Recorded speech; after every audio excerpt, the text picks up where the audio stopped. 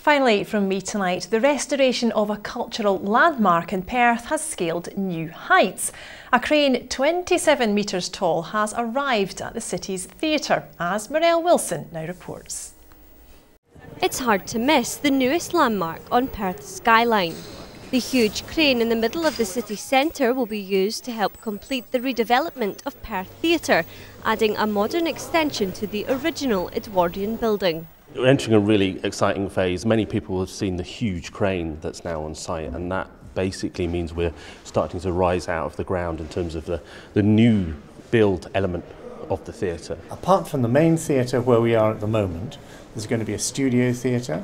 There's going to be room where the communities can come and learn and practice and come together for dramatic performances. So there's going to be a big extra space out there.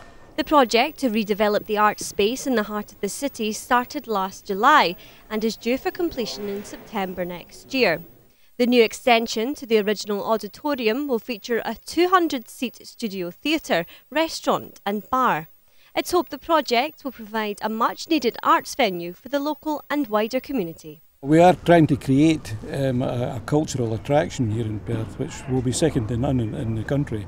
And we obviously hope to boost the tourism industry by doing that. Tourism is a major industry within Perth already, so it's very important that we actually build on that and make sure that we attract as many people as possible to the area. Well, some may say it's an eyesore, but the people behind this project say the crane is a landmark, which marks a crucial phase in the redevelopment of Perth Theatre. Marelle Wilson, STV News, Perth.